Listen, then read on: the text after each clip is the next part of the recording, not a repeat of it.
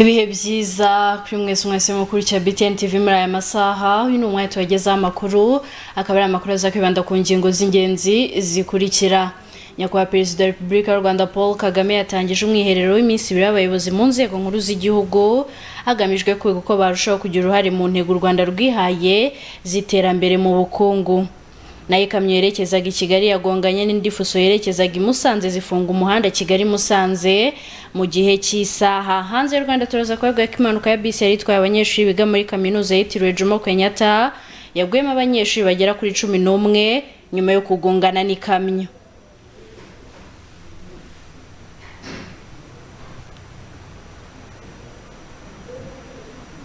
Ikaze makuru ku buryo burambuye na makuru mugiye kugezwaho nanjye umufasha Fabiola nkabandi kumwe na Joseph Niyonzima ku buhanga bw'ibyuma. Tubahaye ikaze. Amakuru kandi yakunywa live ku mbuga nkoranyambaga zacu kuri Facebook akaba ari BTN TV Rwanda. Dutangira n'amakuru twateguye ko nayimikomoje mu ngingo z'ingenzi. Nyakubahwa Perezida wa Repubulika y'u Rwanda Paul Kagame yatangije umwiherero w'iminsi ibiri w'abayobozi mu nzego nkuru z'igihugu hagamijwe kwiga uko barushaho kugira uruhare mu ntego u Rwanda rwihaye ziterambere mu bukungu no mu mibereho y'abaturage. Ni umwiherero watangijwe ku munsi w'ejo kwa kabiri tariki ya 19 Werurwe ku ntare ya Reni Rusororo, ukaba ritabiriwe n'abayobozi mu nzego zitandukanye barimo Minisitiri w'Intebe, abaminisitiri, umuvugizi wa guverinoma y'u Rwanda, umuyobozi w'umujyi wa Kigali ndetse n'abafatanyabikorwa ba leta y'u Rwanda mu bikorwa bitandukanye. Intego y'uyu mwiherero ni ukurebera hamwe uko aba bayobozi barushaho kugira uruhare muri gahunda zigamije kugera ku ntego u Rwanda rwihaye mu by'ubukungu n'imibereho myiza y'abaturage. Umwiherero ni igikorwa kimaze kumenyerwa kuva mu mwaka wa 2004 aho abayobozi mu nzego zitandukanye bava mu biro bagahurira hamwe kugira ngo bungurane ibitekerezo ku buryo barushaho kunoza inshingano zabo. Hanafatwa kandi ingamba zo gushimangira ubwuzuzanye bw'inzego zitandukanye, iza leta, iz'abikorera n'abandi bafatanyabikorwa mu rwego rwo gufasha igihugu kugera ku cyerekezo cyo kwigira no kwigenera ejo heza. Abasesenguzi berekana ko umwiherero utanga umusaruro mu miyoborere y'igihugu ko wibutsa abayobozi ko hari inshingano bafite kandi ibyo batujuje bagomba kubibazwa. Ibi ngo bituma bigira ibyabo bityo no mu byemezo bafata ntibahubuke. Umwiherero utuma abayobozi basubiza amaso inyuma bakareba ibikorwa mu gihugu ko bikorwa, bigatuma bafata umurongo mwiza ku cyerekezo. Ndetse uretse kuganira nk'abayobozi ku iterambere ry'igihugu binyuze mu miyoborere inoze no kuzirikana kubazwa inshingano, imyanzuro myinshi ifatirwamo igaruka cyane ku buzima ndetse n'imibereho by'Abanyarwanda.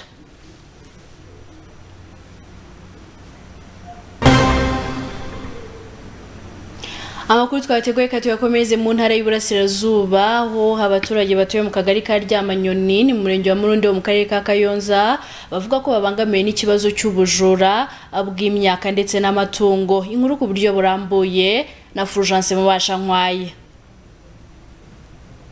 Ni ikibazo cy'ubujura abaturage batuye mu kagari ka Ryamanyoni umurenge wa Murundi mu karere ka Kayonza bavuga ko gikomeje kubabuza amahoro kugeza aho bamwe bararana n'amatungo mu nzu nyamara bafite ibiraro. Ngo kuko itungo ritarara mu kiraro kabiri batararyiba bagahera ko basaba ubuyobozi ko bwabafasha kongerwa umutekano ko bimaze gufata indi ntera. Amagambo yose mu businzi bivugirwa mu kabari, byose bivugirwa mu kabari.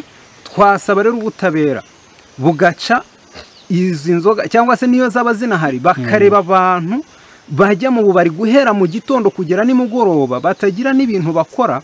N'ingegera ziraha n'undi mu isantere yacu baraho bashaka kunywa gusa bakigamba ko ari abakire bakaza bakatwangiriza ndetse no kutwiba.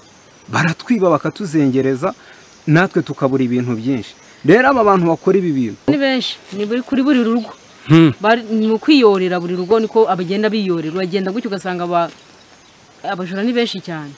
Ekada nara abajura benshi barahagera baturimo ahubwo barahagera tubana na usanga umuntu yahereye mu gitondo ngo ntakora hazwi nta hantu yagiye guhinga, nta hantu yagiye gukorera ubuyede, ariko ugasanga wowe wiri gukora waragutse ku kabari kugerayo ntibishoboka. Ariko wa muntu utagira akazi niwe uhora urisoma, niwe uhora usoma akabona certificate yo kwiba noneho agafatiraho. Ariko ikigaragara cyo ubujura hano burahari, nta nubwo ari hano no hakurya no hakuno ahantu hose. Ikintu twebwe twifuza ni uko nawe uri wafata mu gihanga yajya agira igihano runaka, kuko hari ubujura bwo gutobora amazu kandi burya umuntu yatoye ikibazo guca inzu guca amagufuri igitoki mu myaka uretse ibingibi barimo gutema n'ibyeze nawe n'ubu ngubu ashobora no kutabisarura. Agaruka kuri iki kibazo ku murongo wa telefoni umunyamabanga nshingwabikorwa w'umurenge wa Murundi Bushayija Benon akaba yatangarije BTN TV ko bashyizeho ingamba zitandukanye zo guhangana n'aba bajura akizeza ko mu gihe cya vuba iki kibazo kizaba cyagabanyutse. Icyo bujura cyo n'umuntu yagakora rusange ariko ubujura abantu dufatanya n'inzego ndetse n'abaturage mu gucunga umutekano w'abaturage. Ntabwo no muri kimwe gishize twakozemo operation muri Karambi dukuramo abantu bigize bihazi ngo bari muri za transit ryamanye rero naho dusantere twaho two mu bwiza rya Kirenze naho twari twahitayeho barwa kabanda nako twategura operation tukareba identifying abo bantu bigize inakoreka cyangwa ari abasore babiri batubwiye bavukana abo ngabo tubakurikirana ku buryo ushobora kureba nabo ko tukemura ikibazo cyabo kandi guteza ikibazo mu cyindere mu baturage.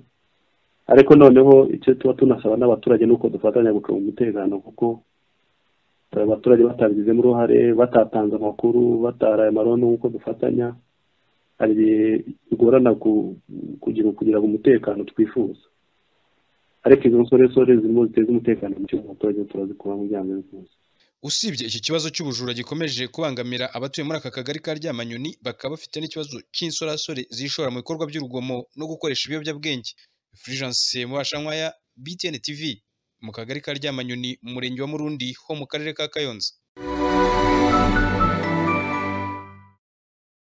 Ni byinshi biduha ibyishimo mu buzima ariko nta kiruta umunezero wo kubona abuzukuru ukazabaraga ubuzima bwiza n'amagara mazima kandi by'umwihariko ukabatuza guhitamo neza. Rwanda Farm irabashimira imyaka 40 tumaze tubaryamisha kuri matara z'umwimerere kandi ziramba. Mwarakoze kurambana natwe. Rwanda Farm, le paradis du matela. Rwanda Farm, matela nyarwanda.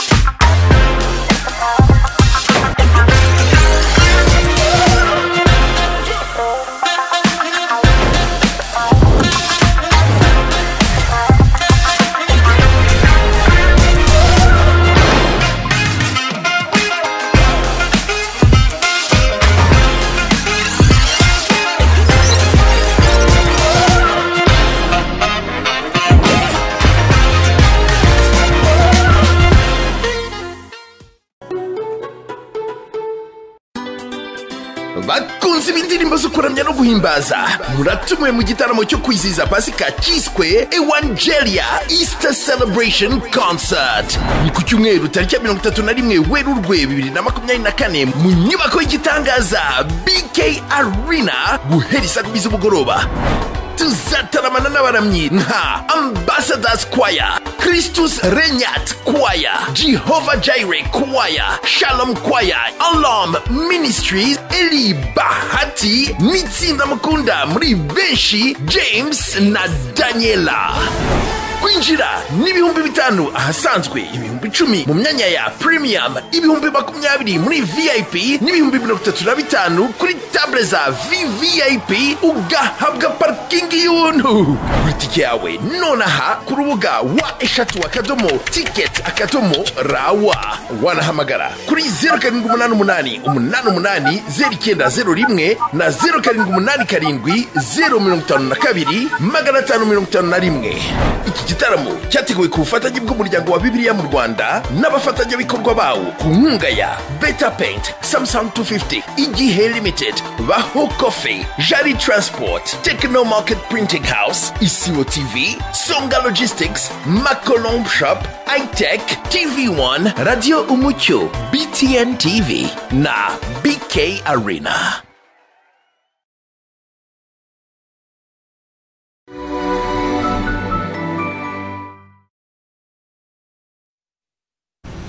Dukomeje n'andi makuru twabateguriye katuyakomeze mu ntara y'Amajyepfo mu karere ka Nyanza habivuriza ku kigo nderabuzima cya Gatagara bavuga ko bahabwa serivisi mbi bitewe n'abaganga bake. Ni inkuru twateguriwe na Mahoro Samson.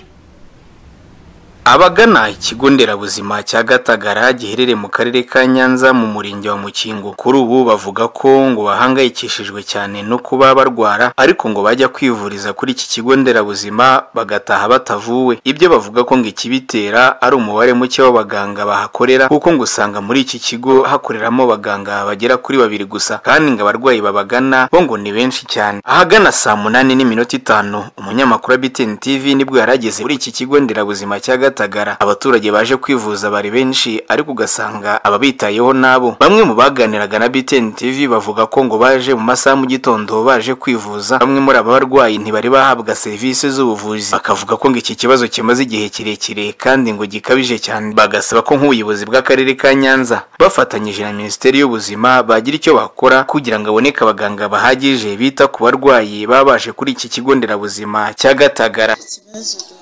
Twaje muri serivisi zaho ziragenda ariko ikibazo duhura nacyo ubona ari ubuke bw'abaganga. Icyo dusaba rero tubona nk'abaganga bakiyongera byagenda neza kurushaho. Niba mubona hageze amezi zavuze n'ahageze ikibazo kinahenzemo cyane cyo kwipimisha wumva ko kitari gutinda ariko ibyo serivisi birangiye kano ka mwanya nibwo ngiye kwishyurana nawe. Ariko ubu ngubu yaba ubwisi bw'abaganga nk'umuntu udukurikirana ni umuntu urumva babaye nk'abantu hiyongereyeho abandi byajya bituma serivisi yihuta. Turifuza abandi bakozi ngo bakiyongera nk'abaganga hakazamo abandi bakareka gukora umuntu umwe natwe bikajya bitworohera kudatinda ahangaha. Tuje rero naje nzanye umudamu amaze iminsi arwaye indwara y'igifu ariko kujyana twageze mu gitondo ubona ko narebye by'ukuri rero abantu bari ahangaha urabona ko abaganga ni bakeya. Serivisi barageraye kugeza kuba bazitanga ariko bareba abantu bahari bareba n'abaganga bahari nabo ugasanga abaganga ni bakeya mu mikorere.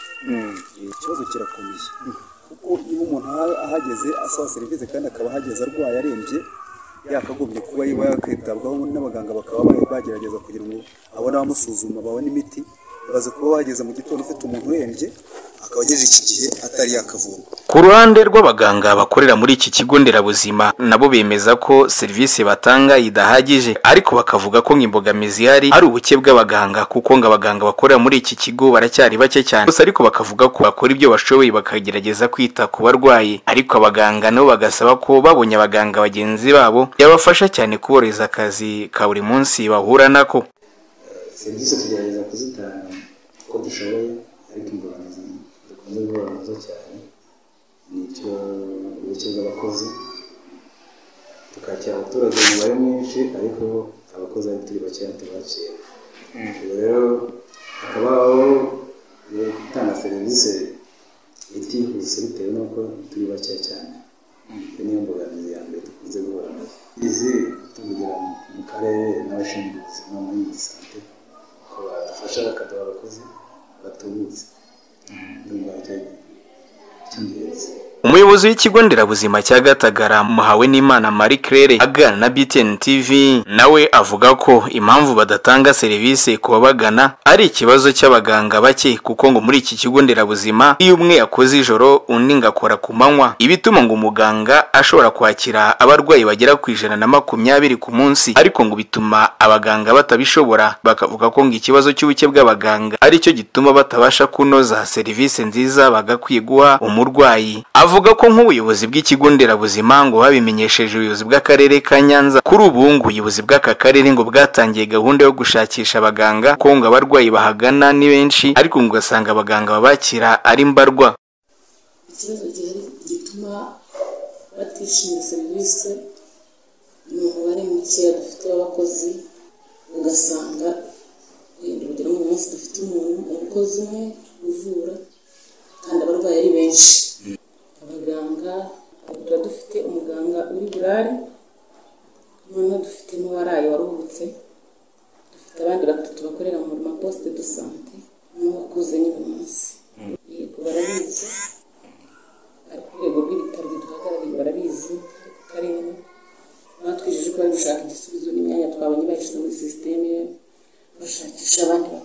Karere ka Nyanza Ntazinda Elazime ku murongo wa telefone aganira na BTN TV avuga ko ngo iki kibazo atari umwihariko muri iki kigo nderabuzima cya Gatagara ahubwo ngo ari ikibazo rusange mu bigo nderabuzima bigize muri aka karere ka Nyanza byo kugira abaganga bake. Gusa ariko akavuga ko ngo bafatanyije na Minisiteri y'Ubuzima bari gushakisha abaganga bazagenda bashyirwa mu centre de santé maze bakazajya bafasha abaturage.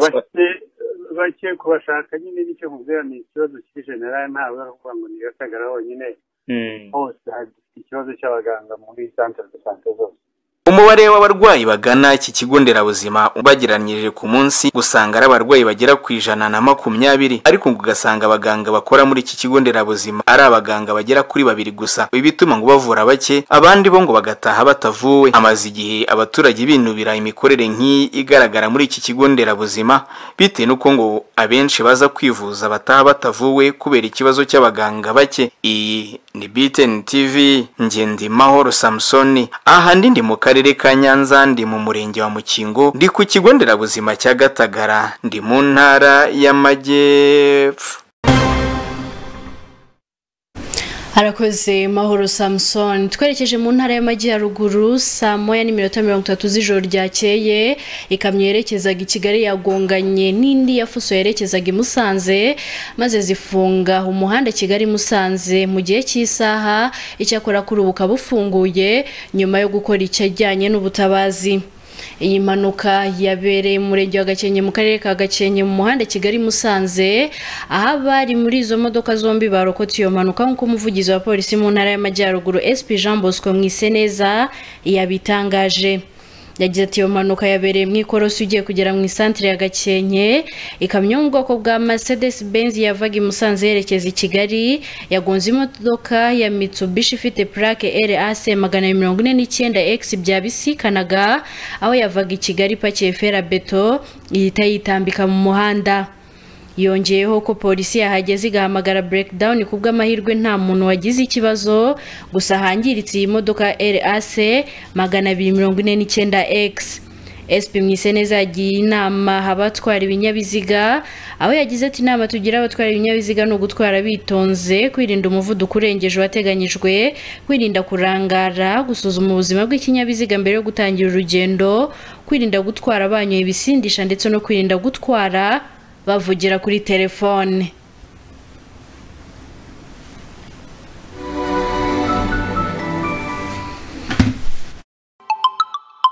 Waruzi yuko kimwe cya gatatu cy'ubuzima bwawe kimara uryamye? Ni kubw'iyo mpamvu uruganda rwa mbere mu zigenga rwubatse mu cyanya cyahariwe inganda Masoro rwa Matera Dodoma rubakorera matera zitandukanye zabe zirimo rasoro, ibitanda, imisego n'ibindi byinshi. Ni nazo matera za mbere zahawe ikirango cy'ubuziranenge na Rwanda Standards Board. Waruzi yuko Matera Dodoma imaze imyaka irenga 25 ikora matera zujuje ubuziranenge muri Afurika y'Iburasirazuba no hagati, bikaba ari nayo mpamvu yatoranyijwe mu bigo 5 byahize ibindi muri Made in Rwanda 2019. Shishoza urebe ku muguno wayo niba handitseho Kiofel Magodoro Dodoma. Inzu yawe, kampani yawe ndetse naho ukorera aho hose hakeneye gusa neza byihariye. La Gloire Trading Limited ni abantu bagufasha kugera kuri izi nzozi. Ahaje kukubwira si ukuhamamaza ahubwo ni ukuharanga. Nguno tugohe ya makaro yose meza cyane agezweho ayo uzashyira mu ruganiriro mu gikoni n'ahandi hose, PV span ndetse n'amasika n'indi miti yose irindi kanarwanya imidite. Iyi ngiyi turayiguha maze tukanagufasha byose kubishyira mu nzu yawe. Dufite za marble nziza cyane zimwe ushyira mu gikoni maze ukagisukura byoroshye. Izi marble kandi wanazishyira muri jardin n'ahandi hose waba wifuza kuko n'imvura ubwayo ntacyo yazitwara. Muri La Gloire ngwino tuguhe MDF body z'amahitamo yawe kuko dufite iziri mu mabara arenga 30. Dukorana n'inganda zikomeye kandi twe nubwo dufite ibintu byiza cyane gutya nyamara igiciro cyacu cyo nta handi wagisanga. Turaranguza ariko tunatanga kuri detail. Gloire Trading Limited wadusanga mu Gakiriro ka Gisozi cyangwa se kwa Rwahamiremera.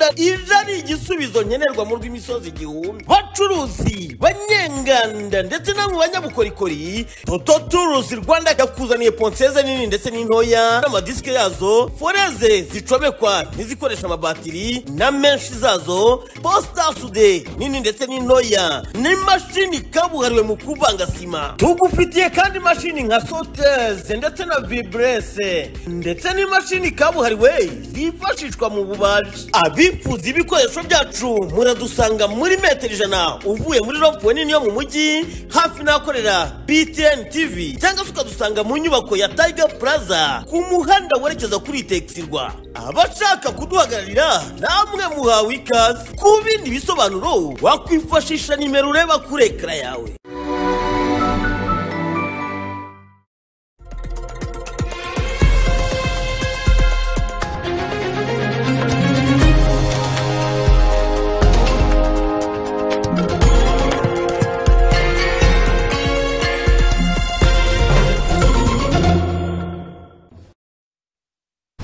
Ikaze makuru avugwa hanze y'u Rwanda na makuru tuyegwera mu gihugu cya Kenya.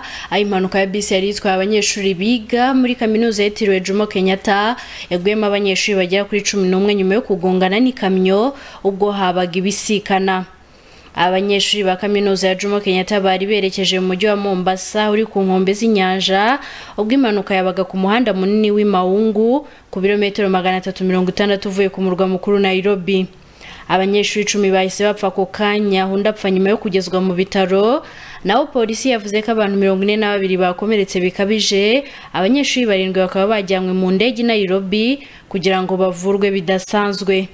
Umushoferi w'iyi bisi ya kaminuza yavuze ko iyi bisi yarenze umuhanda nyuma yo gushaka gukwepa ikamyo ubwo imvura yagwaga. Bisi yari itwaye abantu 58 bari berekeje ku masomo. Umuryango utabara imbabare Croix Rouge muri Kenya wavuze ko abakomeretse bajyanywe mu bitaro byo mu mujyi wa Voi uri hafi aho. Iperereza rirakomeje kugira ngo hamenyekane icyateye iyo mpanuka kandi hakazafatwa n'ingamba zikwiye zo kurinda impanuka.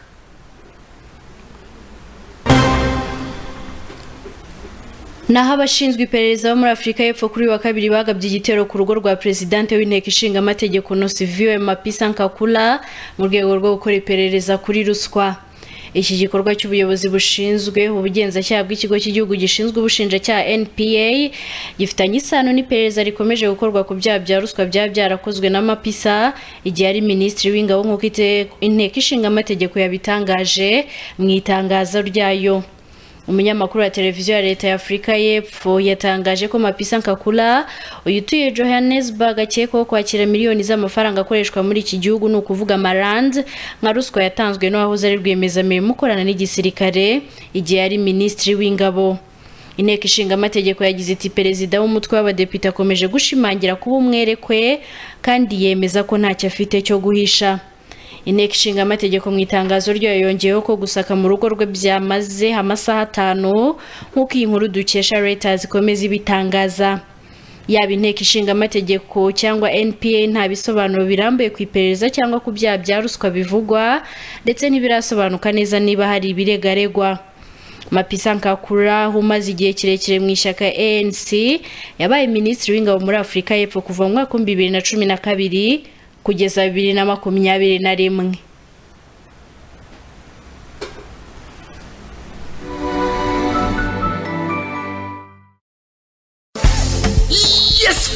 Imena mu kubagezaho telefone za Rurangiza yabazaniye promosiyo idasanzwe kuri telefone zikunzwe na benshi ku biciro bihebuje. Iduka Yes Phone yabahananura ibiciro cyane rinabagenera impano zishimishije ukimara kugura telefone nka Bluetooth, speakers, headphones, bags, imitaka n'ibindi byinshi. Tubashyirira amativisi n'andi ma application hifashishijwe imashini kabuhariwe y'uruganda. Tunakomeje kubaha telefone mwishyurira make make mu gihe cy'umwaka wose. Dukorera mu mujyi hafi ya City Plaza na Nyabugogo mu mashyirahamwe imbere neza ya Feruje. Hose harangwa n'icyapa kinini cya telefone cyanditsemo Yes Phone. Wanaduhamagara kuri 0788 21 13 25. Muri Yes Phone umukiriya n'umwami. Nibyo koko inzobere zabivuze neza guhura mugasabana muhuje ibiganiro nta kiza nkabyo. Hitamo neza rero musabane mwisomera inzoga zikorwa n'uruganda Advent Group Limited. Dore ko twakuzaniye rikeri ziri mu moko atandukanye harimo nka Grand Desert izwi nk'umusaza wicaye, Swaga Whisky ndetse na Mambo Gin. Hitamo neza rero winywere rikeri zacu zujuje ubuziranenge kuko twahawe ikirango cya SAA. Abifuza kugura cyangwa se kuranguriza rikeri zacu mwazisanga Nyabugogo mu mujyi wa Kigali rwagati ndetse naho usanzwe ugurira ibyo kunywa mu gihugu hose. Ku bindi bisobanuro wakwifashisha nimero ureba kuri ekara yawe. Wow! Ese wabura umwe mu batunze Land Cruise, V8, Prado, TXL, RAV4, Maso y'inyana, Vigo, Revo cyangwa izindi ukaba warabuze aho wagurira ibikoresho byo kuzitaka no kuzihindura nouveau model. Ubu muri Keza Shop mu Gatsata niho bibera. Duhamagare kuri 0788 30 maze dufate imodoka yawe yo mu gihe cyahise tuyigire nshyashya dukoresheje ibikoresho byabugenewe, body kit na body part, inside kit dukore na interior design. Urugero uzane Land Cruise V8 cyangwa Prado cyangwa se Vigo yakozwe mu 2008 twazihindura zikaba nouveau model ya 2021 cyangwa 2022. Izitakwemera guhinduka nazo turazitaka zikarabagirana ku giciro cyiza.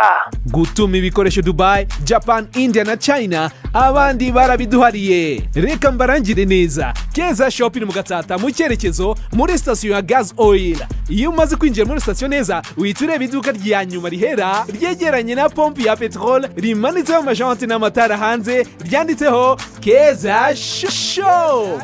Duhamagare kuri 0788 maze isi iguhinduka n'ijuru ureba. Keza Shop, twe duhindura imodoka. Kigali Tents Tech, abanyamwuga mu gukora amahema y'ubwoko butandukanye bitewe nuko mubyifuza, nk'amahema atwikira imodoka igatandukana n'izuba n'imvura, akoreshwa mu birori nk'ubukwe n'ibindi bitandukanye, amarido yo muri tent, imitaka yo muri jardin na tent nziza zo kuganiriramo wakoresha muri business yawe, tutibagiwe n'ububiko bw'amazi buzwi nka bladder. Abo mu bukerarugendo namwe Kigali Tents ntiyabibagiwe kuko tubakorera amatenti yo gukambikamo mu bipimo bitandukanye. By'umwihariko kandi tugusanira amahema yangiritse mu buryo bwa kinyamwuga. Dukorera Kimisagara kuri Kiliziya Saint Pierre. Wanaduhamagara cyangwa ukatwandikira kuri 0788 914 308. Kigali Tent Tech, we are the leading tent designer.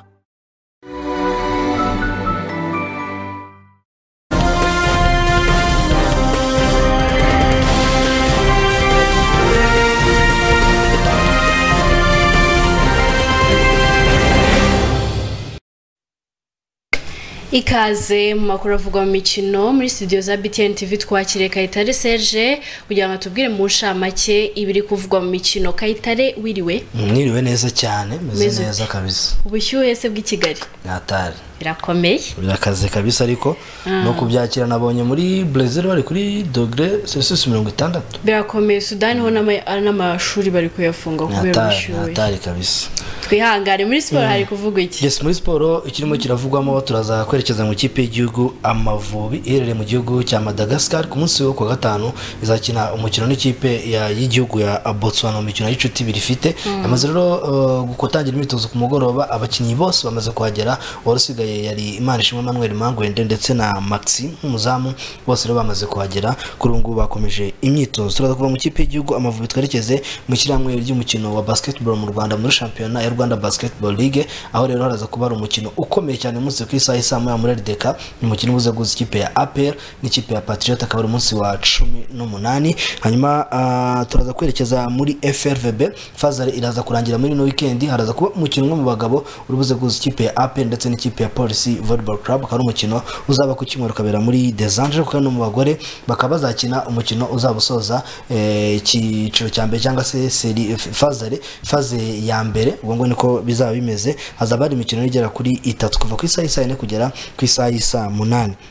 hanyuma mu gikombe cy'amahoro muri Peace Cup mu gikombe cy'amahoro mu bagore umunsi araza kuba ari imikino igiye itandukanye aho ikipe ya Isiri iraza gukina ikipe ya Nasho cyo kimwe nuko ikipe ya Apayer yaje kwishyuza umukino iribuze guramo n'ikipe ya Rayon Sport Women Football Club hanyuma kandi turaza kwerekeza ku mugabane w'Uburayi akindi kirimo kiravugwa ni inkuru zigiye zitandukanye ariko inkuru ihari inkuru nuko witwa Kobe Maino nyuma yo kwitwara neza mu ikipe ya Manchester United umusore ukiri muto cyane yaje kubahamagara yongerwa mu bakinnyi Southgate yarahamagaye mu ikipe y'igihugu Bwongereza kuri ubu akaba ari umukinnyi wagiye gukina ikipe y'igihugu Bwongereza bwa mbere mu mateka ye ndetse turaza kwerekeza mu ikipe ya Arsenal yitwa Takehiro Tomiyasu nyuma yuko Ben White yongera amasezerano kugeza mu mwaka wa 2028 Tomiyasu bamaze kuma amasezerano azamugeza mu mwaka wa 2026 ari umukinnyi w'ikipe ya Arsenal ndetse mu ikipe y'igihugu ya Bayern Munich witwa Kingsley Coman yaje kuba agaruka mu myitozo y'imege kinera yaramaze ari mu mvune andi makuru y'imikino no mu kanya mu kiganiro Sports Zone ko turaza kuba dufite